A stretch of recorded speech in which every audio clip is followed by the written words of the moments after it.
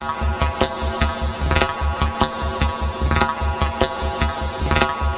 was the first one to be picked up, so they put me in a cell.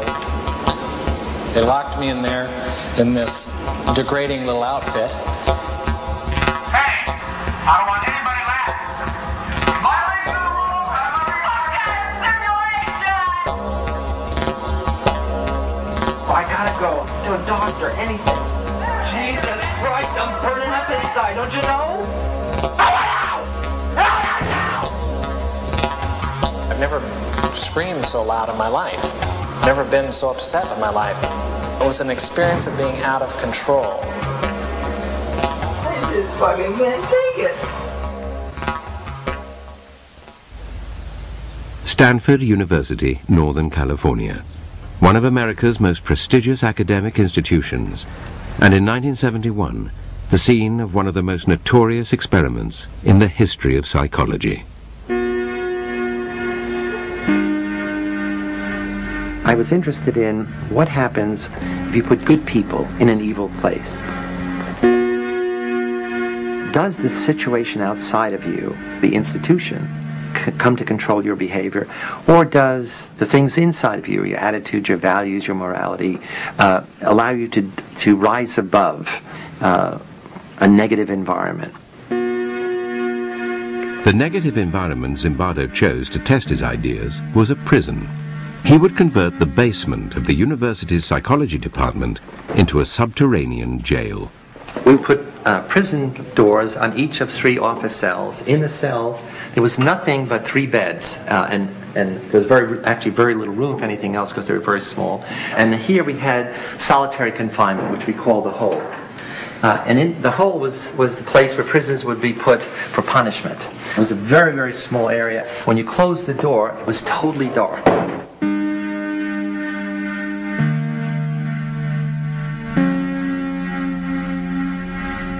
All the guards wore military uniforms, and we had them wear these silver reflecting sunglasses. And what it does is you can't see someone's eyes, and so that loses some of the humanness, the humanity. In general, we wanted to create a sense of power. That is, the guards as a category are people who have power over others, in this case, power over the prisoners. A decade earlier, psychologist Stanley Milgram had also looked at how we respond to authority. In order to understand how people were induced to obey unjust regimes and participate in atrocities such as the Holocaust, he set up an experiment. Volunteers were told they were taking part in scientific research to improve memory. Would you open those and tell me which of you is which, please? Teacher. Learn. Separated by a screen, the teacher would ask the learner questions in a word game and administer an electric shock when the answer was incorrect. He was told to increase the voltage with each wrong answer. Cloud. Horse. Rock. House. Answer. Wrong. 150 volts. Answer. Horse. Oh. Experiment. That's all. Get me out of here. Get me out of here, please. Continue, please. Go right on. I refuse to go on. Let me out. He refuses to go on. The experiment requires you continue, teacher. Please continue. Participants didn't know that the learner was really an actor and the so-called shocks harmless. You're going to get a shock. 180 volts. Oh! I can't stand the pain. Let me out of I here. can't stand it. I'm not going to kill that man, eh? I mean, who's going to take the responsibility if anything happens to that gentleman? I'm responsible for anything that happens here. Continue, please. All right, next one. Slow. Walk, dance, truck, music. Two-thirds of volunteers were prepared to administer a potentially fatal electric shock when encouraged to do so by what they perceived as a legitimate authority figure. In this case, a man in a white coat. 375 volts. I think something's happened to that fellow in there. I don't get no answer. He was hollering for less voltage. Can't you check in and see if he's all right, please? Milgram's findings horrified America. They showed that decent American citizens were as capable of committing acts against their conscience as the Germans had been under the Nazis. Like Milgram, Zimbardo was interested in the power of social situations to overwhelm individuals. His experiment would test people's responses to an oppressive regime. Would they accept it or act against it? Zimbardo's experiment was conducted against a backdrop of civil rights activism and protest against the Vietnam War. There was a sense of student power, student dominance, and student rebellion against authority in general. It was from the student body that Zimbardo selected his participants. After passing tests to screen out anyone with a psychological abnormality, they were paid $15 a day. Each was randomly assigned to the role of guard or prisoner.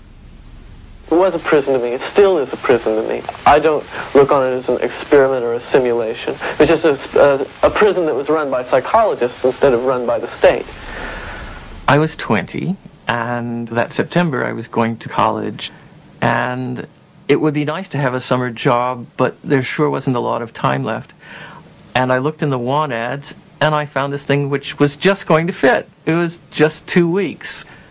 Once you put a uniform on and are given a job to keep these people in line, you really become that person. Once you put on that khaki uniform, you put on the glasses, you take the nightstick.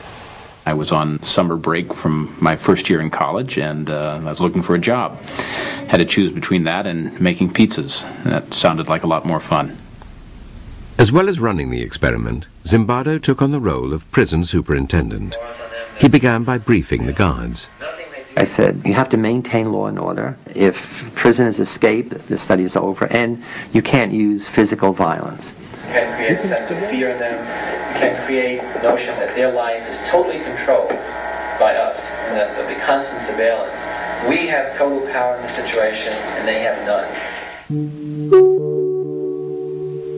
Prisoners were brought to the basement prison, blindfolded, to confuse them about their whereabouts. They were stripped and deloused.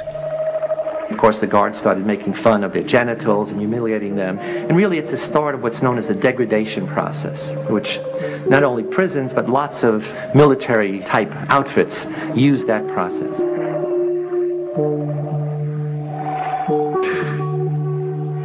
When I first got here, even though I had to strip, when they would call me names, I still didn't feel at all like I was in the prison. I was just looking at it as a job. I recall sort of walking up and down the very short hallway, which was the prison hall, and looking in on the prisoners, and they're basically lounging around on their beds. I felt it was like a day in summer camp. The first day I said, this might be a very long, very boring experiment, because it's conceivable nothing will happen. I arrived independently at the conclusion that this experiment must have been put together to prove a point about prisons being a cruel and inhumane place, and therefore I would do my part, to help those results come about. I was a confrontational and arrogant 18-year-old at the time, and I said somebody ought to stir things up a bit here.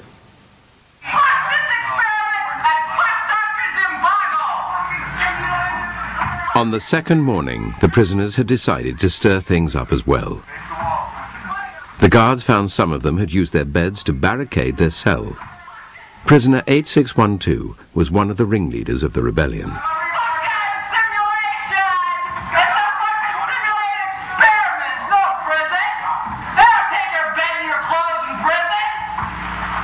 Initially, I was stunned. I didn't expect a rebellion because not much happened. I mean, it wasn't clear what they were rebelling against, but they were rebelling against the status, rebelling against being anonymous, against having to follow orders from these other students.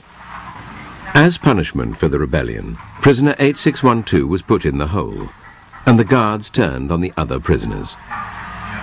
The guards felt that they now have to up the ante of being tough. The prisoners made the mistake of beginning to use profanity against the guards in a very personalized way. So not against the guards, but, you little punk, you big shit, and so. And the guards got furious. Everybody out! Well, gentlemen, here it is time for count. Prisoners were repeatedly woken in the middle of the night. The guards made them do menial, physical tasks and clean out toilets with their bare hands. We made it a point to not give them any sense of comfort or what to expect, that anything could happen to them at any time, including being rousted from their sleep at any hour and forced to stand up in a line and have me hurl insults at them and make them do exercises. When you interrupt people's sleep, they tend to become a little disoriented. And since there was no daylight in the prison, they had no idea whether it was night or day. I think that I was the instigator of this whole schedule of harassment. The harassment of the guards took its toll on rebellion leader 8612. He told Zimbardo he wanted to leave the experiment. Zimbardo responded not as a psychologist, but as a prison superintendent.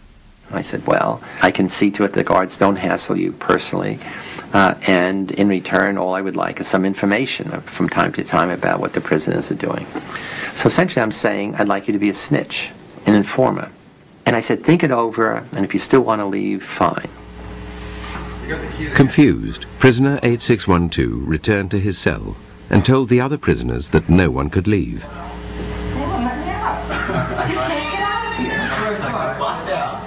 He believed that we wouldn't let him go, although we've never said that. But the fact that he was the ringleader of the rebellion, and he told the other prisoners, they won't let you leave. And that really transformed the experiment into a prison. I was told that I couldn't quit. And at that point, I just felt totally hopeless. More hopeless than I'd ever felt before. Soon after returning to his cell, prisoner 8612 started showing signs of severe distress. God damn it! Fucked up! You don't know! I mean, God! I mean, Jesus Christ, I'm burning up inside, don't you know? I just fucking can't take it. He came up with a plan that if he acted crazy, we would have to release him. I feel so fucked up inside. I feel really fucked up inside. You don't know. I gotta go. To a doctor, anything. I can't say that. I'm fucked up. I don't know how to explain it. I'm all fucked up inside. Help me out! Help me now!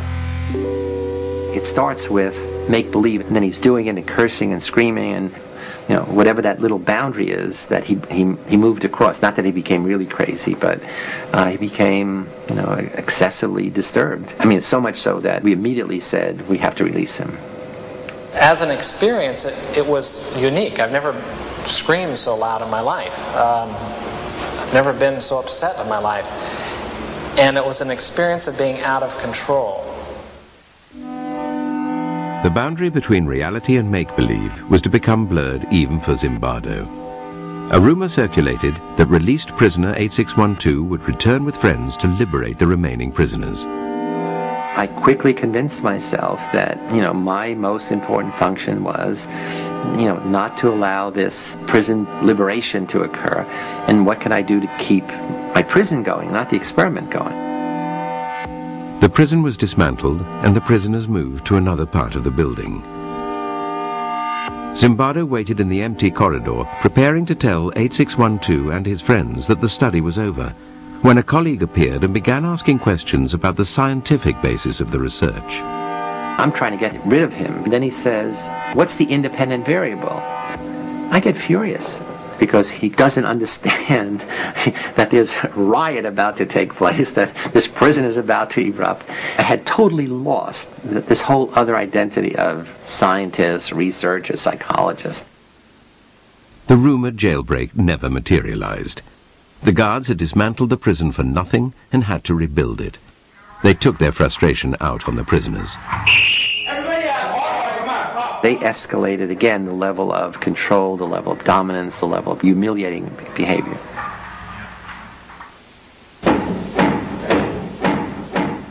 "819 was the next prisoner to rebel against the harassment of the guards.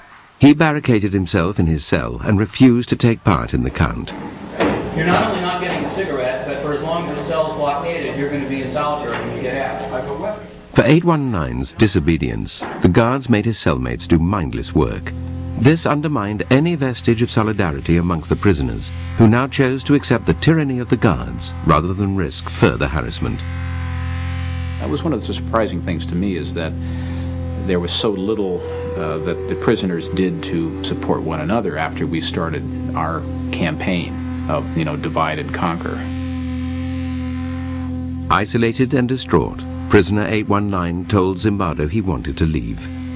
While I'm interviewing the 819 and saying, okay, it's all over, thank you for your participation, I'll give you money for the whole 2 weeks, even though you're leaving early, he hears the prisoners shouting, 819 did a bad thing. Prisoner 819 did a bad thing. Prisoner 819 did a bad thing. Prisoner 819 did a bad thing. And he said, I can't leave. And he's crying, and he says, I can't leave. I said, what do you mean you can't leave? He said, no, I have to go back, because I don't want them to think that I'm a bad prisoner. And that's when I really flipped out. That in such a short time, a college student's thinking could become so distorted. I said, you're not a bad prisoner. You're not a prisoner. And this is not a prison. And it was this thing where he opened his eyes. It was just really like a cloud being lifted. Seeing things clearly, prisoner 819 reverted to his original request and was released. To replace him, the experimenters called in one of their reserves from the standby list. I got a phone call saying, are you still available as an alternate? Kind of cheery female secretary voice. I said, yes, sure. And so she said, could you start this afternoon? And I said, yes, sure. And my role in the experiment really began.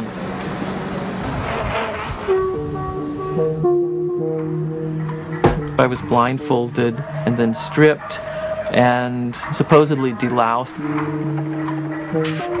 He came into a madhouse, full-blown. All of us had gradually acclimated to the increasing level of aggression, the increasing powerlessness of the prisoners, the increasing dominance of the guards. And he comes in and says, what's happening here to the other prisoners? And they said, hey, you better not make trouble. It's really terrible. It's a real prison. And he says, I'm out of here. I don't want to. And they said, no, they're not, you can't leave. Once you're here, you're stuck. This is a real prison. 416, you got your hands in the air. Why don't you play Frankenstein? 293, you can be the bride of Frankenstein. You stand here. Prisoner 416 was soon subjected to the harassment of Dave Eshelman, nicknamed John Wayne because of his macho attitude. 416, I want you to walk over here like Frankenstein and say that you love 293. I made the decision that I would be as intimidating, as cold, as cruel as possible. I love you, 293. Get up close. Get up close. I love you, 293. I love you, 293. You smile, 293. You get down here and do 10 push-ups. 2, 3. I just watched a movie called Cool Hand Luke, and the mean, intimidating, Southern prison warden character in that film really was my inspiration for the role that I created for myself. Why did you try to be obedient so much? It's my nature to be obedient, Mr. Reginald. You were lying. You were stinking lying. He was creative in his evil. He would think up very ingenious ways to degrade, to demean the prisoners. What if I told you to get down on that floor and fuck the floor? What would you do then?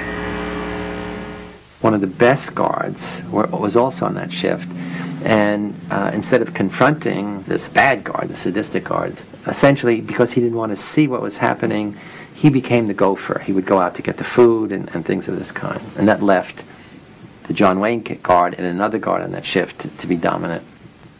We were continually called upon to act in a way that just is contrary to what I really feel inside.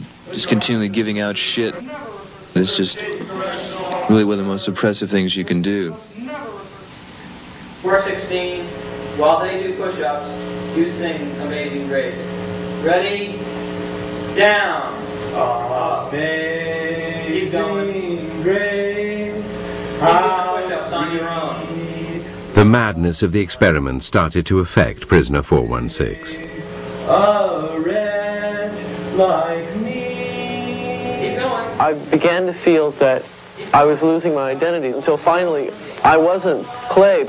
I was 416. I was really my number. And 416 was going to have to decide what to do. Prisoner 416 decided to go on a hunger strike. They were pushing my limits, but here was a thing that I could do that could push their limits. After I had missed a couple of meals, I saw that this was not a matter of indifference to the guards. I was making headway. They were upset. I thought, how dare this newcomer come in and try to change everything that we had worked for the first 3 days to set up, and by God, he's going to suffer for that. Get in that closet then. Frustrated by his continued defiance, John Wayne threw prisoner 416 into the hole. After punishing the other prisoners for his disobedience, John Wayne encouraged them to vent their anger at 416 directly. Thank you, 416. Okay, 209. I'll try that myself. Thank you, 416. We would use our nightsticks to bang on the door, and we would kick the door so hard that, it must have, shaken him very seriously inside, scared the life out of him. He yelled at me and threatened me and actually sort of smashed a sausage into my face to try to get me to open up. But I didn't have any intention of eating until I was out. Okay, that's done. 416 should have been at some level a hero, because he's willing to oppose the authority of the system. In fact, the prisoners accept the guards' definition of him as a troublemaker. I remember some of them saying, would you eat, goddammit? We're sick and tired of this. And, that was proof that, there was no solidarity, there was no support between the prisoners. While 416 was still in the hole, John Wayne made a final attempt to break him by giving his fellow prisoners a choice. They could vote to release him by making a small sacrifice. You can give me the blankets and sleep on the bare mattress, or you can keep your blankets and 416 will stay in another day. Now what would it be? I'll keep my blankets. What will it be over here? I'll keep my blankets. How about 5486? I'll give you my blanket, Mr. Correctional Officer. You don't want his blanket. We got 3 in favor of keeping the blanket. We got 3 against 1. Keep your blankets. 416, you're going to be in there for a while. So just get used to it. The study showed that power corrupts, and how difficult it is for people who are the victims of abuse to stand up and defend themselves. Why doesn't anybody who is being abused by a spouse or something like that just say, stop it? And we realize now that that's not as easy as it sounds. By the end of the 5th day, 4 prisoners had broken down and been released. 416 was on the 2nd day of his hunger strike, and the experiment still had another 9 days to run. At this point, a fellow psychologist visited Zimbardo's basement prison and would witness the brutality of the experiment firsthand. The guards had lined up the prisoners to go to the toilet, had bags over their head, chains on their feet, and were marching by. And I looked up and I saw this circus, this parade, and I said, "Hey, Chris, look at that." I looked up and I just began to feel sick to my stomach. I had this just chilling, sickening feeling of watching this, and I just turned away, and I just let loose in this emotional tirade. I just lost it. I was angry, scared. I was in tears. And I'm furious. I'm saying, you're supposed to, we had a big argument. You're supposed to be a psychologist. This is this interesting dynamic behavior in such a few days. I'm going through this whole thing, the power of the situation. She says, no, it's that young boys are suffering, and you are responsible. You're letting it happen. I said, oh my God, of course you're right. The next day, Zimbardo ended the experiment. Studies like his stimulated heated debate about the ethics of using human subjects. Clearly, young men suffered, verbally, physically. Prisoners felt shame in their role. Guards felt guilt. So in that sense, it's unethical. That is, nobody has the right, the power, the privilege to do that to other people. In the wake of experiments like Zimbardo's and Milgram's, ethical guidelines changed, introducing greater safeguards to protect participants. In the Stanford experiment, Zimbardo might have spared his volunteers distress had he not taken on a dual role in the study. If I was going to be the prison superintendent, I should have had a colleague who was overseeing the experiment, who was in a position to stop it at any point, or I should have been the principal investigator and get somebody who was going to be the prison superintendent. I realized that was a big mistake, to play both those roles and be shifting back and forth. After the experiment, Zimbardo brought all the participants together to talk about their experiences. John Wayne would now come face to face with the hunger striker he had tormented. I was a little worried. I said, oh my God, he's really going to come down on me hard now, now that we're on equal footing. It harms me. How did it harm you? How does it harm you? Just to think about it, you mean that people can be like that? Yeah. It let me in on some knowledge that I've never experienced firsthand. Because I know what you can turn into. I know what you're willing to do. When I look back on it now, I behaved appallingly. It was just horrid to look at. I think I tried to explain to him at the time that, what you experienced and what you hated so much was a role that I was playing, that's not me at all. I love you, Jordan. He was trying to dissociate himself from what he had done. That did make me angry. Everyone was acting out a part and playing a role. Prisoners, guards, staff, everyone was acting out a part. It's when you start contributing to the script, that's you. And thus it's something you should take responsibility for. I didn't see where it was really harmful. It was degrading, and that was part of my particular little experiment to see how I could... Your particular little experiment. Yes, Why don't you tell me about that? I was running little experiments of my own. Tell me about your little experiments. Okay. I'm curious. I wanted to see just what kind of verbal abuse that people can take before they start objecting, before they start lashing back. If I have any regret right now, it's that, I made that decision, because it would have been interesting to see what would have happened had I not decided to force things. It could be that I only accelerated them, that the same things would have happened, but we'll never know.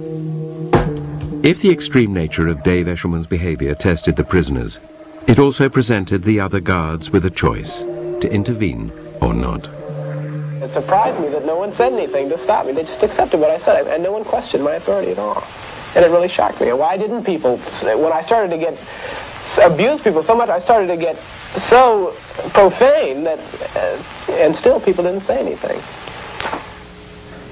There were a few guards who hated to see the prisoners suffer. They never did anything which would be demeaning of the prisoners.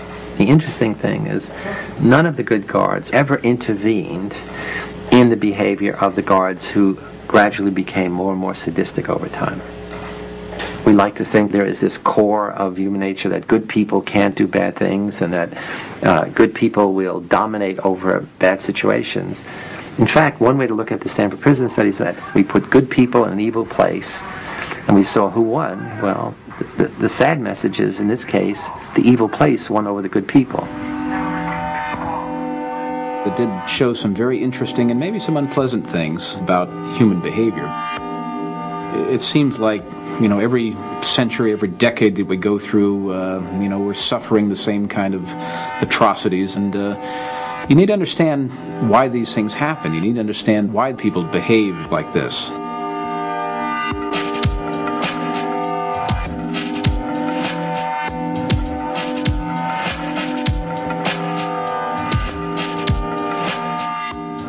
There's a similar experiment starting this Tuesday night on BBC Two.